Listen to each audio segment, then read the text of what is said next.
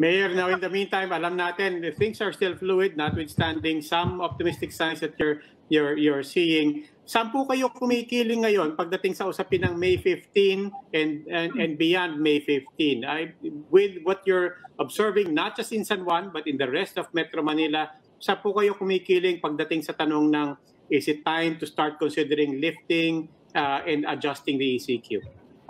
Ako personally, no, I can answer for San Juan. Of course, yung ibang LGU, meron silang iba-ibang sitwasyon. No? Pero ako, for San Juan, nakita ko na gumagana yung ECQ.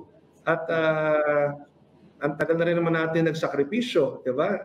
Natuto na naman tayo mag-adjust. Kita naman natin na pwede naman maging disiplinadong lahat, lalong-lalo na pag alam nila na yung buhay nila nakasalalay.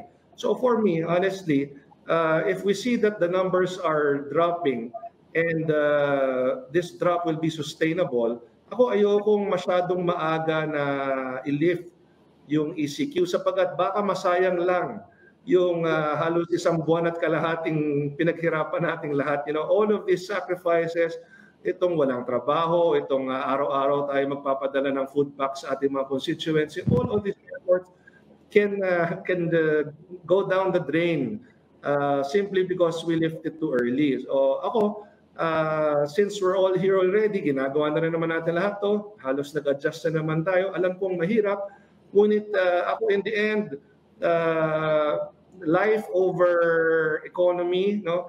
Ako, ang economy, mababawi mo naman yan eh, pagkatapos. No? Ngunit pag tayo magkasakit, yung mga may prone na mahawa ng COVID, yung mga may comorbid, yung mga senior citizens, no?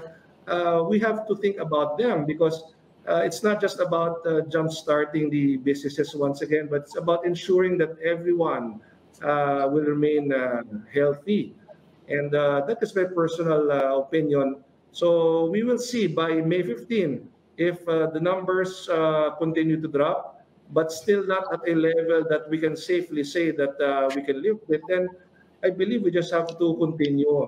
At lang namin, Mayor, positive kasi yung ibang cities, yung halimbawa, may ibang cities sa ibang bansa nagre-request ng extension ng ECQ eh. So are you saying it's possible for you to request an extension?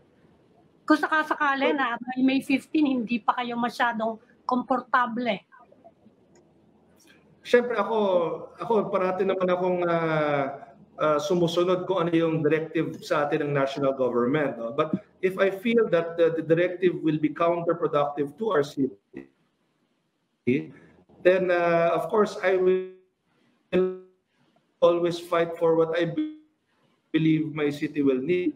So titingnan natin yan ba dapat extend o hindi. But we will rely on statistics. No? Hindi pwedeng subjective decision. You have to have statistics to back up your recommendation to the national government.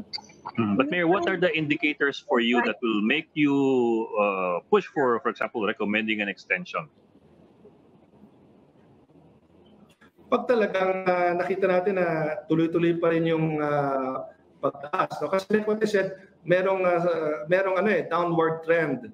But another tricky thing there is yung mass testing also because right now we are testing more people. So yung downward trend posibleng dahil hindi lang sila na-test pa. Diba? Hindi dahil pababa na talaga pero dahil hindi lang sila na-test pa. So titingnan din natin, no, since nagsimula na rin po tayo ng ating mass testing, we will see the data of from the time that we started our mass testing compared to the time that we haven't. And we will analyze kung indeed nag-stabilize ba, pababa ba, or tataas ulit. We have to also see kung ano nangyari sa ibang bansa. No?